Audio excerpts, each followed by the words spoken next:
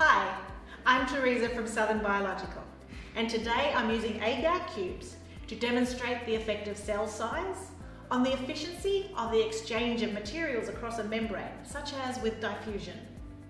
Now this is a great prac because it's simple to run, and students will see clearly that as an object increases, the volume increases at a greater rate than the surface area. And this means that it takes longer for materials to diffuse into the center. This is a cells prac for Year 11 or 12 biology students and will take 30 to 90 minutes to run. You can choose how long a class takes because you can either wait until all of the cubes have changed color completely, or you can finish up once it becomes clear what's happening. You can also choose how much maths you want your students to do because they can either calculate each step by hand or plug their measurements into a spreadsheet. For this experiment, you will need agar cubes, vinegar, a beaker or other dish, a spoon, a timer, a white tile or weighing boats, and a ruler. Or if you have calipers, they can make measurements a bit easier. Now, we're using vinegar as the acid to reduce risk a bit, that even though it's a foodstuff, you still need to wear your normal personal protective equipment. And of course, nothing in the lab should ever be eaten, no matter how well it goes with hot chips. At Southern Biological, our kit comes with 8 sets of 3 sizes of agar cubes to demonstrate different surface area to volume ratios. One is about 1 inch cubed, one's about 1 centimetre cubed, and one's in between.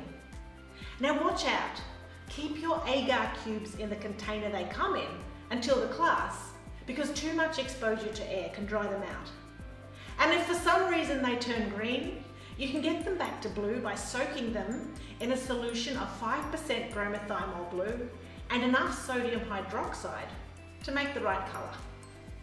The first step is to measure the length, width and height of each of your cubes and enter your results into your table.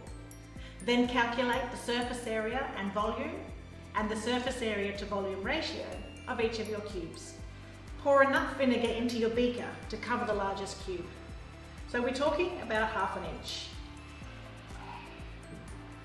Place the agar cubes into the vinegar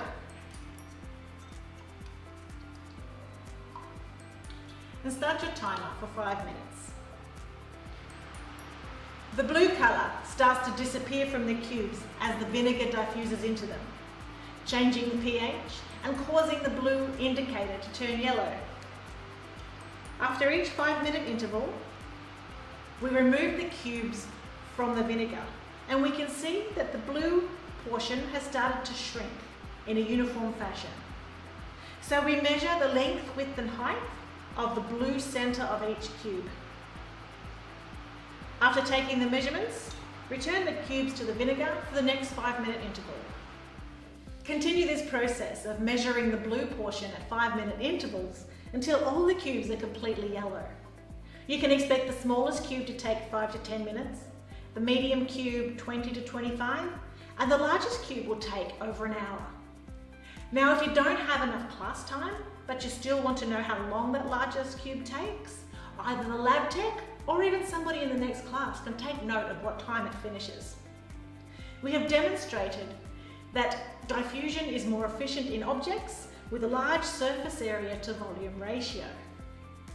The mathematics of how we process our measurements can be found in the Agar prac resource on our website. And this concludes our demonstration. Thank you for watching. For more information, explore our website or feel free to give us a call at any time.